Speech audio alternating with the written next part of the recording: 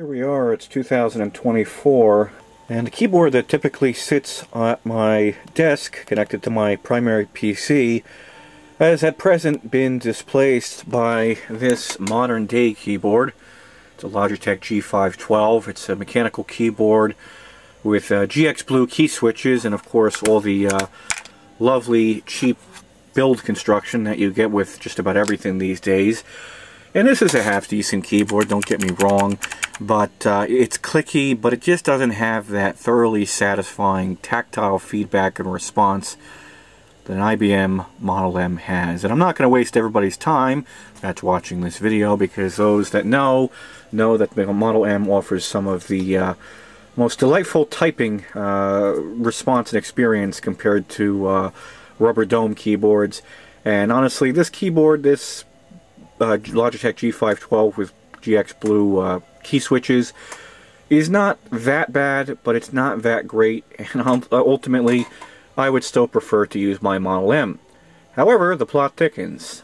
Those that watched my original video of bolt mounting this particular Model M know that it was my first attempt at doing so, and was brought about by this thing having very bizarre and kind of inexplicable behavior, unreliable behavior, with keystrokes not registering correctly, or double pressing the key, acting as though you've double tapped the keys, and so on and so forth. And even though I received some criticism in the comments of my bolt modding video because it wasn't really a tutorial, though many people were expecting it to be so, though I certainly wouldn't consider myself the foremost authority on how to properly bolt mod one of these old dinosaurs, that video was pretty much the short, skinny, abridged version of what was a multi-day challenge to bolt mod a keyboard for the first time ever, an IBM Model M, of course.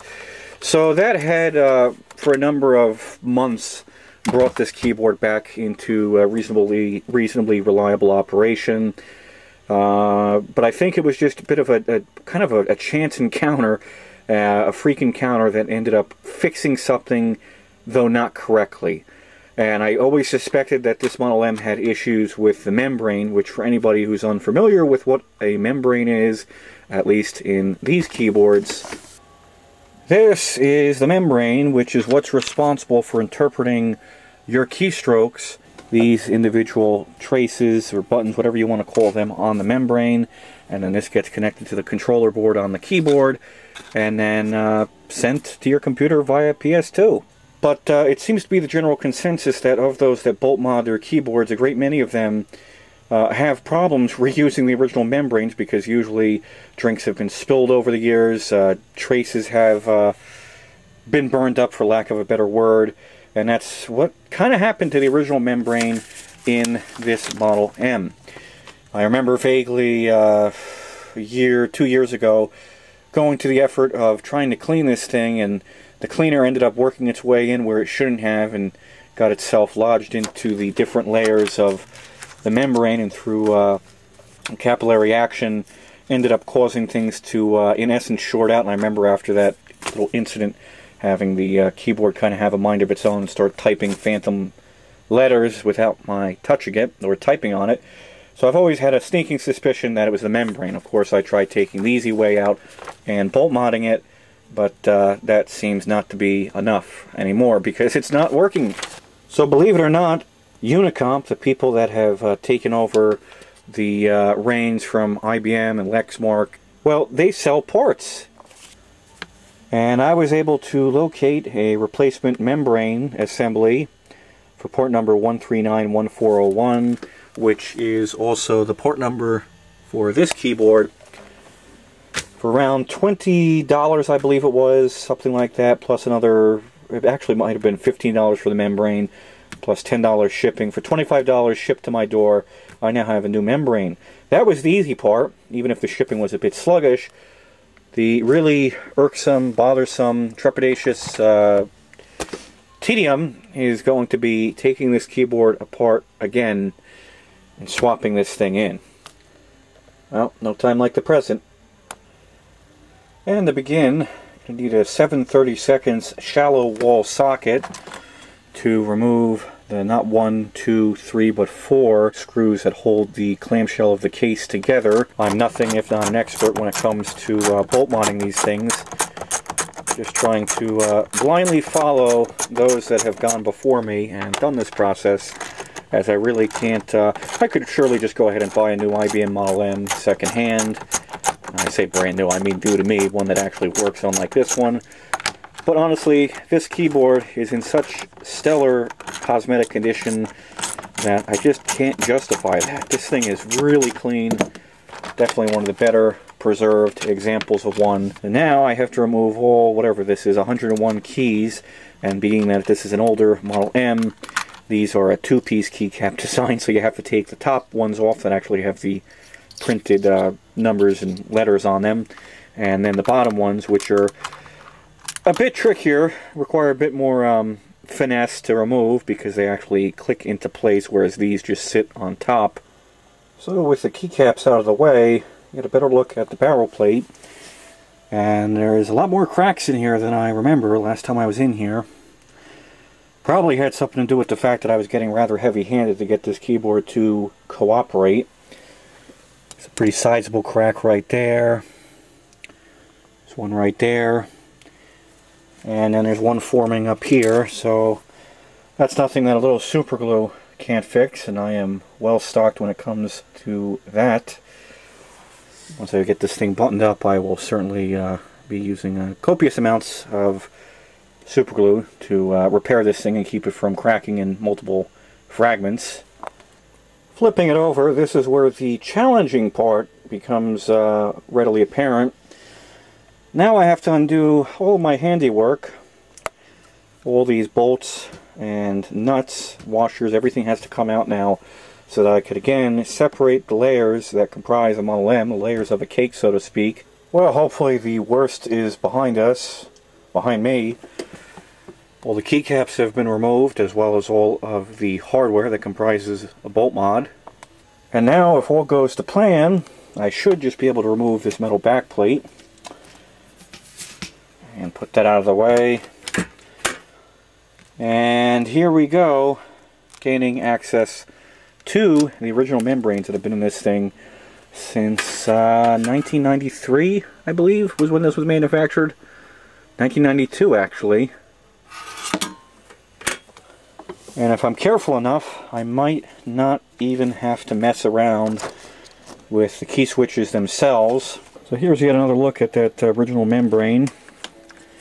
And, you know, as I had detailed, I believe, albeit rather abruptly, in my original bolt mod video, there were a number of questionable looking traces on here that, well, they don't look visibly broken, but they must be causing some kind of an issue, especially like over here.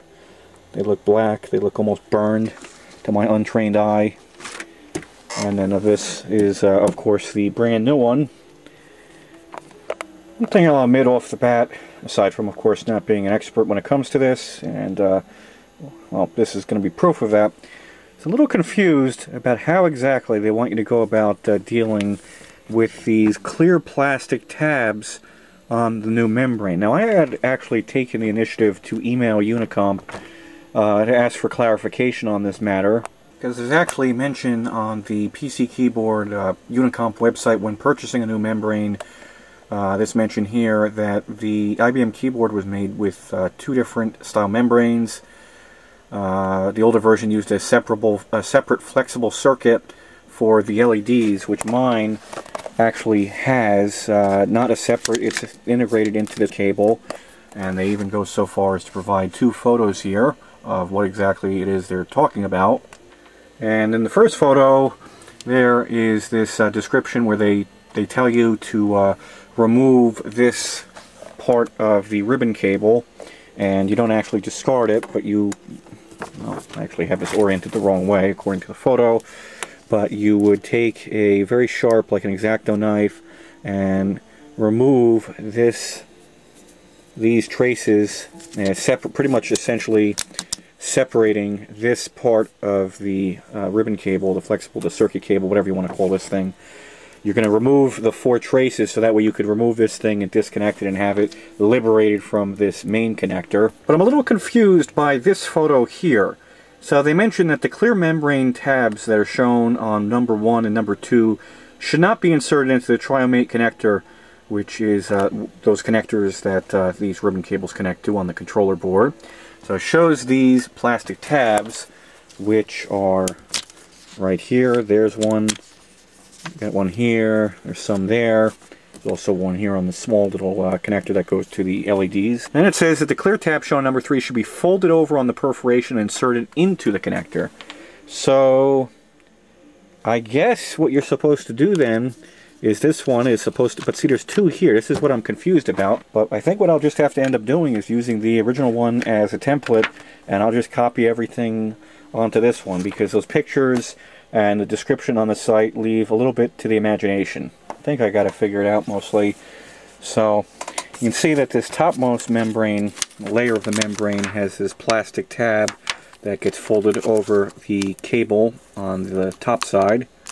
That's exactly what I did here. And then I guess this bottom membrane, which you can barely see on camera, but it's that one right there, that's flapped in the wind. That just doesn't get used for anything, and I would assume you probably cut that off. I might just leave it in place depending on how installation goes.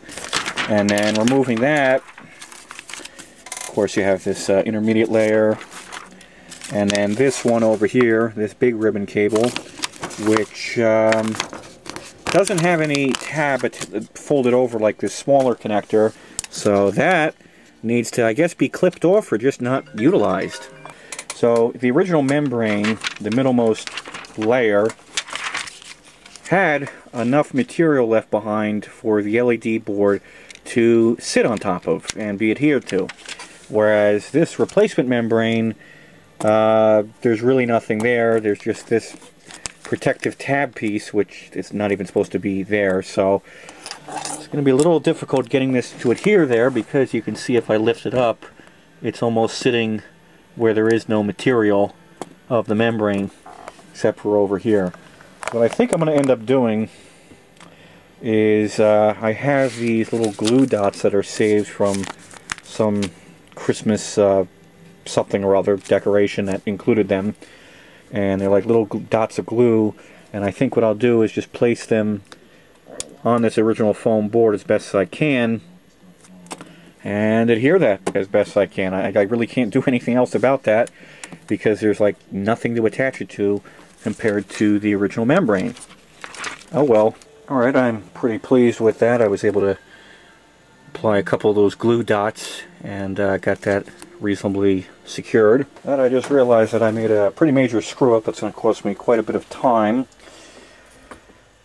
I didn't need to remove the screws that were coming in from the barrel plate on the side where the keycaps are. I could have just left them in place and removed the nuts and the washers, and now put the membrane in place and the back plate, and then put the nuts back on. No, I just made myself a lot more work, because there's no way now that I'm going to be able to get those screws started without flipping this barrel plate over. And in doing so, all of these key switches, whatever you want to call them, flippers, are going to have to come out, including this one that I actually had to doctor a little bit because my bolt was a little off-center, my hole and then the bolt, and the flipper was hanging up, so you might notice on the right, the little ear, I had to grind that down a bit.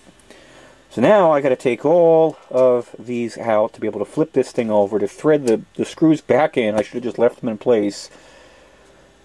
Oh, did I say this is amateur hour? It most certainly is. Don't follow me, I'm lost. Really, really hoping that this will return this keyboard to operational condition, because if it doesn't, I'm going to say some unkind words about it, and I may even get mildly violent with it, because this is more work than most people probably would ever consider putting into an input device for a computer. So, fingers crossed, this works. Alright, rapidly approaching completion, and what I was able to do is use these audiobook, CD audiobook cases on either side, wedge them in place, and kept this from wanting to walk off, because normally if you just have this sitting on like 2x4s or books even, you know, it wants to walk off, and just you moving this thing, it ends up falling, and then all the key switches, or the springs, the flippers, whatever you want to call them, become dislodged. And I just had to make a small little relief cut in the membranes right here, because this one off-center screw was preventing the membrane from sitting properly flat. So I did that with a pair of very dull snips, but nonetheless was able to get it done. Everything else is looking pretty copacetic right now, so I think we are ready to install the metal backplate. Everything is getting buttoned up right now. I have all the bolts, screws, the nuts and the washers installed, and finger tight, torqued to the correct spec. So now, before I take a much deserved break, what I'm going to do is use only the finest, and by finest I mean the cheapest super glue possible. I'm not going to use that epoxy that I used last time with the powder, which just gets on everything and makes a mess. And I am going to take the opportunity, now that this is screwed onto the back plate, many people have mentioned this on the forums, to use this opportunity now to glue it, as opposed to trying to glue it while it's removed from the back plate and it doesn't hold its curved shape, it's flat. Then when you go to put it back on the back plate, it'll just crack again. So now that it's probably reasonable to assume that I'm never going to take this thing apart again, got everything glued up now. I'm just going to let it dry.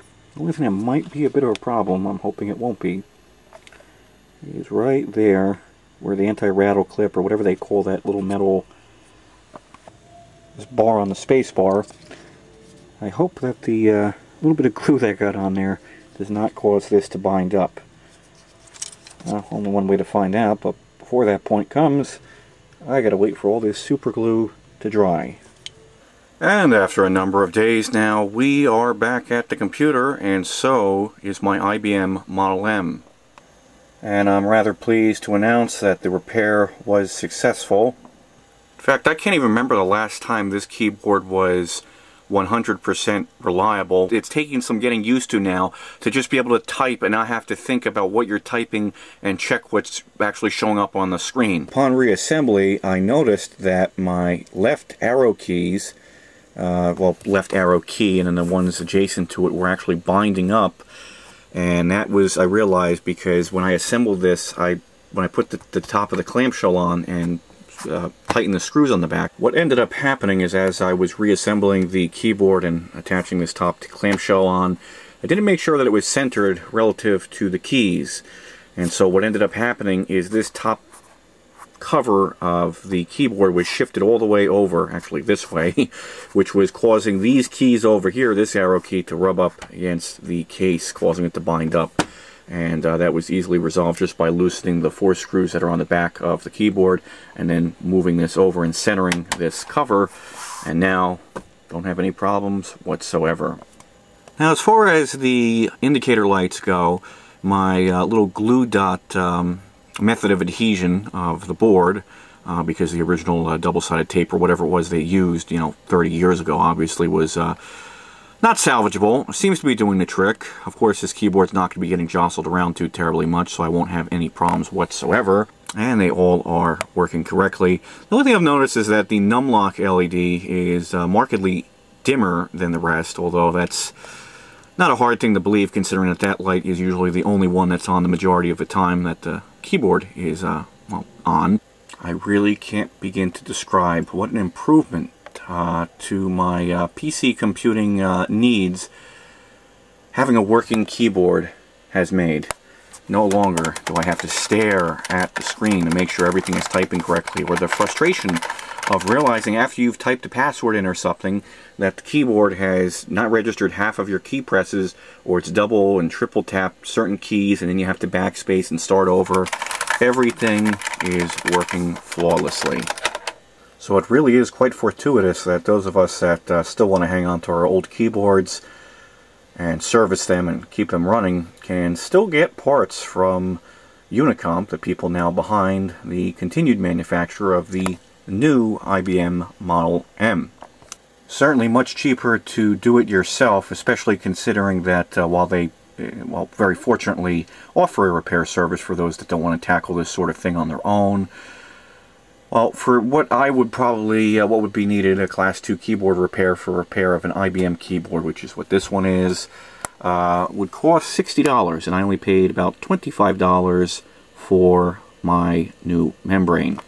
The only thing I don't see available on their website, but I've heard rumors that it does exist, maybe I'll send them an email, is the ability of sourcing new barrel plates. Because even though this one is working at the moment, the number of, the multitude of cracks that it has is not sitting too well with me. A number of people online, from what I have been able to read, pretty much had the if it isn't broken, don't fix it attitude. Being that this has a new membrane, it's been bolt mounted.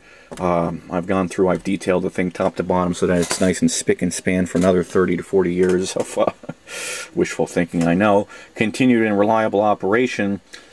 I really would like to replace that barrel plate. So that's going to wrap up this absolutely enthralling experiment in replacing an IBM Model M's defective membrane. It's now returned to 100% operational condition at the hands of a complete and total novice.